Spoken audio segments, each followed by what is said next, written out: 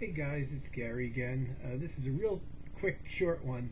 There was a time in my life. That doesn't sound like the beginning of a short video, does it? But trust me, it will be. There was a time in my life when I couldn't wait to go to my mailbox. Why is that? Simply because I always had something on order. Most of which was music, obviously. CDs, albums, whatever. But also books and DVDs, videos, things like that. So pretty much every day I would check my mailbox. Now in the last 2 years, since I got a mortgage, I had to curtail a lot of my buying. So I tend not to go to my mailbox quite as frequently, especially if I had nothing interesting on order, because there was nothing in the mailbox but junk mail and bills. Come January, when I found that I was losing my job, even less reason to run to the mailbox because I really couldn't buy anything. This is what is called a fallow period, I guess. Probably since I graduated high school in the late 70s and got a full-time job right away, I have been buying albums, books, whatever, at a regular basis. And in the last 2 years, that's kind of slowed down quite a bit. More so than any other period for like 35 years. I always had something coming in the mail, record albums, whatever, CDs. When I found out about the job situation, I really had to stop.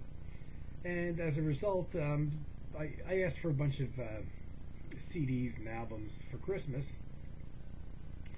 And since Christmas, I have not bought this few in terms of numbers of albums since the late 70s. I think I've bought maybe, since Christmas, I did get a bunch of albums for Christmas. 4 albums maybe I've got since then, 4 CDs. 2 of them, if not 3 of them, were basically because I had credit on Amazon. So I basically got them for my credit for free. One of them was the $5 Aaron Copland album that I showed by Tremel Starks. So that didn't really cost me anything. It was $5 in credits. That was definitely worth every penny. But I haven't been checking my mailbox with much regularity based on the fact that I got nothing good coming. So last night, after not checking my mailbox for, I want to say, about 3 days, I walk across the street in my condo complex where the cluster boxes are. It was about 8:30 last night, 9 o'clock, and I pulled out a whole bunch of mail that had been piled in there for 3 days, not knowing that I would have a nice VCLT package from Daryl, Washington, my good friend in New York, right over the bridge, right over the water. Mr. DWashington607. Is it 607? I'm pretty sure it's 607. DWashington607. Yes, I just checked it. And he sent me 2 interesting compilation CDs, homemade. I didn't even wait, and a nice little note here. Here, can the camera pick it up, which I will keep. This note gets stuffed into the CDs, so it gets saved. And I listened twice. I've got 2 discs he sent, each an hour. It's like he almost timed into the second. These 2 discs equal almost 2 hours to the second. Even before listening, I did what I tend to do now: throw them right in my computer, copy them right in my computer. And since they're homemade compilations, I had to type out all the titles and everything and all the artists, and I had to. Since it's technically a various artists sampler, compilation, whatever you want to call it, decided, well, what to name them? They don't really have titles, except for what Daryl put on here. One of them he put on Nice, and the other one he put on Yes. So when I was putting these in the computer and I'm typing the artist names and the titles of the tunes, I called it, what else? VCLT Daryl Nice Compilation and VCLT Daryl Yes Compilation. So I know they're easy to find if I ever have to look for them. In my computer, I can look by the album title. All I got to do is put in VCLT. Brilliant, huh? So I'll never. So even if I forget, oh, what the hell was it that Daryl sent me? I could just type in my computer under the album title VCLT, and boom, they will come up. So what's on these? Well, quite an array of music, and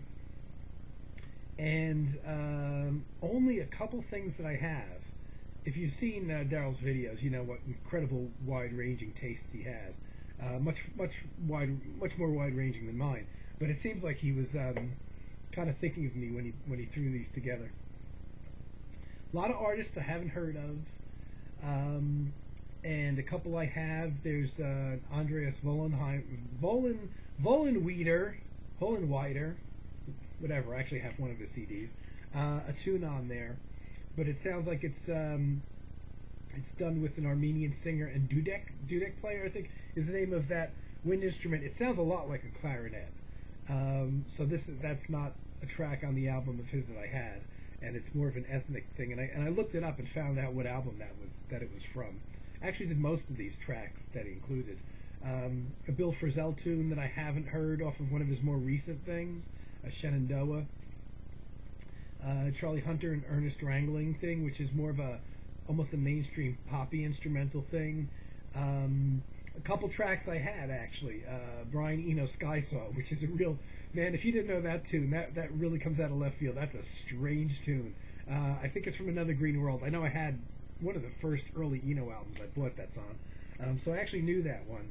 But regardless of whether the tunes bracket it, that's a weird one when that tune comes up. Anybody that's familiar with it. What else is on there? Chick Corea and Bella Fleck, who I have a bunch of Chick Corea, and I have heard Bella Fleck, but I didn't hear anything they did together.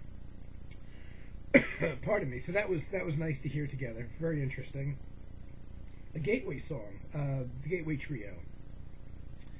Backwoods song, which was from their very first album in '75, I want to say it is. So that I actually had. A whole bunch of things I don't have were on here though.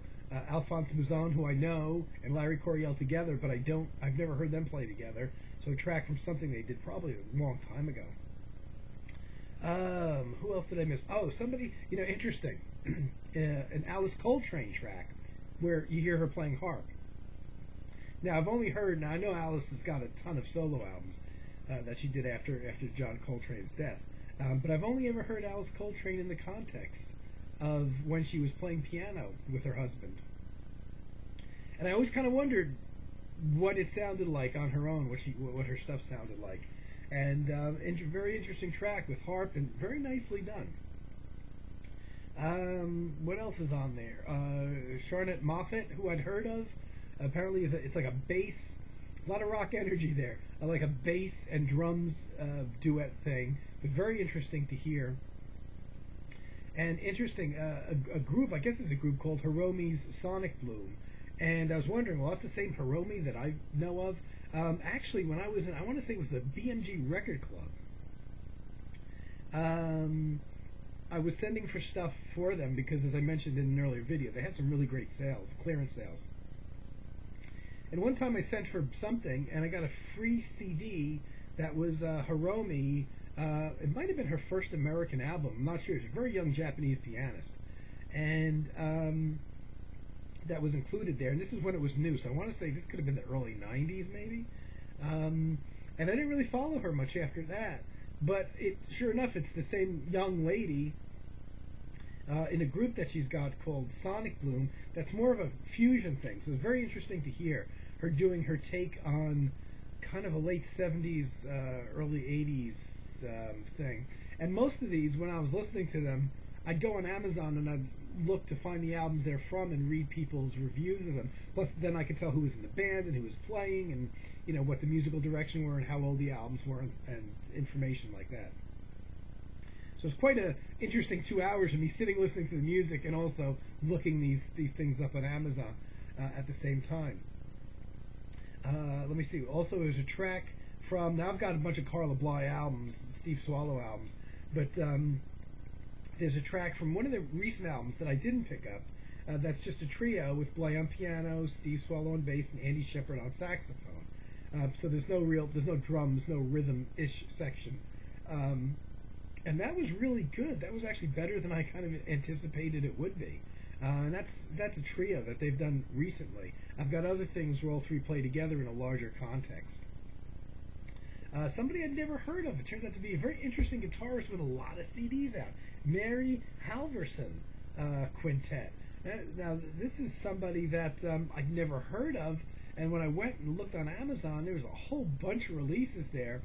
And a lot of people making comments on them. Very interesting oddball quintet. I'm trying to remember now. Just guitar, bass, drums, and I think horns. I think I heard 2 horns on there. Very interesting.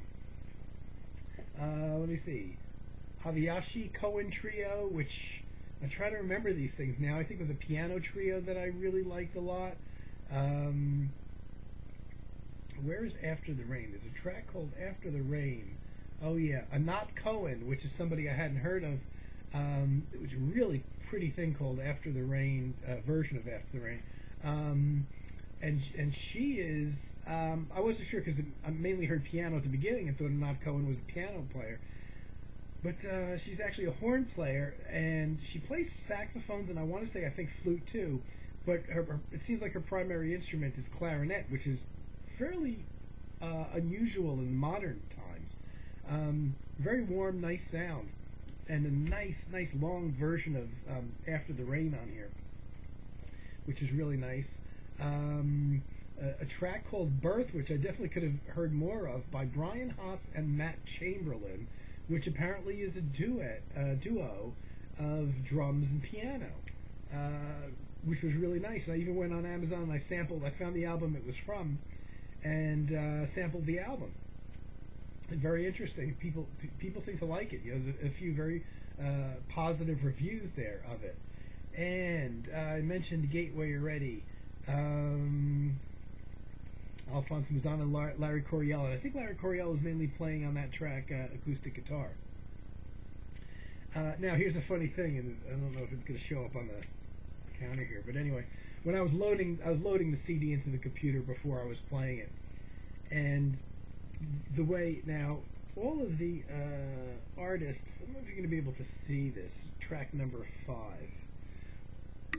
There's an insert in here that basically, here's the track and here's the artist. You're probably not going to be able to read it.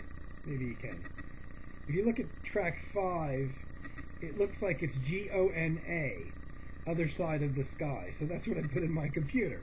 So later on, I'm playing it back, and as soon as the track begins, I'm like, wait a minute, I recognize that voice. It starts with a female space whisper. If you know Gong, it's like, I know this track, I know this voice. It turns out it's not G-O-N-A, it's Gong, and the stem of the G got erased probably from me just touching the paper and rubbing it out or whatever.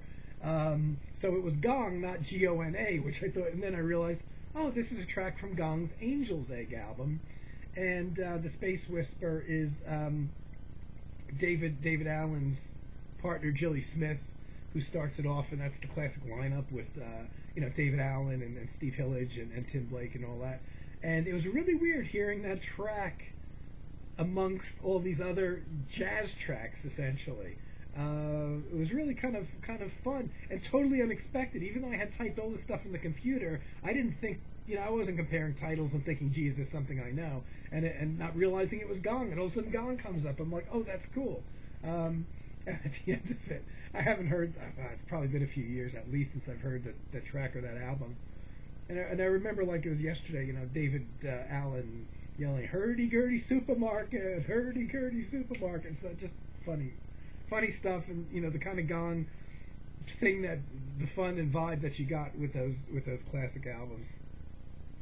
And there was one other thing on here, absolutely blew me away. I was like, this guy, I've never heard of this guy, and I don't know how many people out there would have heard of this guy.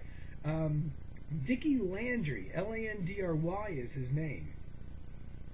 And there's this track on here called Alto Flute Quad Delay. And with a title like that, it would probably make you think that it sounds like it could be one musician playing multiple flute parts. which it turns out it is. Almost ambient, but you can tell it's done. It's not new. It turns out it's from 1975. So I go on Amazon. I was blown away by this piece. It's like a 10-minute piece, and go on Amazon, look up Dickie Landry, and oddly enough, all these Philip Glass albums come up. Some of which I have. Well, it turns out Dickie Landry was one of the original members of Philip Glass's first band that he started. His very first band, ensemble, whatever you want to call it. And Dickie Landry was a member of that as a flute player, and he also made some solo discs. There's not many in print, but in 1975 he made this album. I should have looked it up here. I think it's called 15 Saxophones. And it's all him doing multiple overdub saxophones on one track. And there's only 3 tracks on the album. One's like a 10 or 15 minute track for like 15 saxophones. And there's this beautiful 10-minute track, alto flute quad delay. And then there's a whole 20-minute track on the other side of the album. It's all solo. He's apparently had a very long career, originally from Louisiana, and I was just listening to sound samples and found very quickly that the album is long out of print. It was out of print. It's from a 1975 album. It's called Dickie Landry 15 Saxophones, I think is the name of it. But I'm looking on Amazon. It's like, you know what? I gotta buy this. I gotta have this. And that's why these things can be dangerous sometimes. But oddly enough, apparently it went back in print within the last few years, but I guess in a limited edition, because the only CD copies, and I really kind of wanted it on CD, were selling from Amazon sellers starting at $256 for the CD.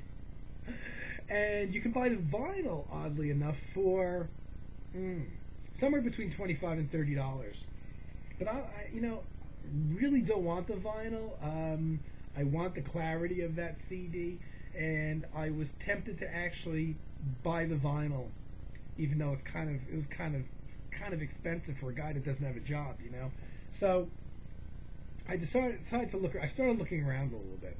I looked on eBay, which didn't really have anything, or had the same prices, and I found another site called Daryl Records. I don't know if anybody knows Daryl Records, but Daryl Records puts out a lot of the Robin Guthrie things, the guy from the Cocteau Twins, and Harold Budd. They've put out a bunch of Harold Budd. I think they may even be doing the recent Harold Budd things. I'm not sure. I know they're doing the combination albums that Harold Budd does with Robin Guthrie. I think they may also be putting out currently the recent Harold Budd solo albums as well. Oddly enough, and I don't know why, because it's not reissued on their label, for some reason they had CD copies for $12 plus shipping when everybody else is like charged $256. And I never ever have that kind of luck. And I'm talking new sealed copies here. And I bit the bullet because I don't have the money to spend on these things. But man, I just heard that one track, and on YouTube there's at least an excerpt from, or maybe the other, one of the tracks, I think the 15 Saxophones track from the album, which is also about 10 minutes long, is on YouTube. And the only thing that's not on YouTube is the second side of the album, which apparently is like a 20-minute thing. And I don't really have the money to spend, but I had to spend whatever it was, I think $15 with including shipping to get it. But I was incredible that from the Daryl Records, I don't know why they have copies of it. I don't think they reissued it. But everybody else, eBay and Amazon, the sellers there want an arm and a leg for it. I know the reissue was a limited edition, and it was done probably a couple years ago. But it's weird that they would have the vinyl, of all things, and not the CD that I believe was issued at the same time. Anyway, I've been banned, and I should punish myself for spending money that I don't have. But that track is just look up Dickie Landry. You'll hear the track that I heard from that album on YouTube, and you'll hear the 15 Saxophones track, so you'll get to hear half of the album with the other half missing. But interesting guy. You know, I just as a result, God, I was up late, man. Daryl, man. You know, I listened to this stuff for 2 hours, and then I'm reading about the various artists, and then I'm reading about Dickie Landry, and it's like, holy crap, you know, I'm practically seeing the sun coming up here, you know. And I was bad. I shouldn't have spent that money, but I can't wait for that CD to hit my mailbox. Man, it was very interesting. And somebody I'd never heard of, even though oddly enough I have him playing on my Philip Glass CDs. Of course, you know, I'm probably not going to remember the name of every single person that plays in Philip Glass's ensemble. So thanks, Daryl. It's a long-winded way of me saying thanks for the CDs. I appreciate them. I'll keep them. The note goes in the CDs, and I keep any notes that, you know, anybody would send to me. And I really appreciate it. I'm not doing these videos so people send me things. I'm really not. I've gotten so much benefit from doing these videos, from just the friendship of the people here in the VC, that by itself is wonderful. And it's also forcing me to go into my own collection when I'm looking for somebody to do a video on, or watching other people's videos and saying, oh yeah, I have that. I haven't listened to that for years. But just like the whole Don Cherry thing that I did yesterday, that was like 2 or 3 days in preparation, because once I found the CDs, I realized I haven't listened to these in years. I'm not even sure what's on these, and I'm glad I did. So guys, weekend's kind of coming to an end here. You're probably not going to see this till Monday, but I just wanted to say thanks to Daryl. I'm going to come back with a much shorter than an hour video, I promise, very soon. I got a couple ideas. Maybe I'll finally do the Bill Connors thing that I've been threatening to do for a while. And I hope your evening, day is going fine, whatever you're seeing this. And I'll be back soon.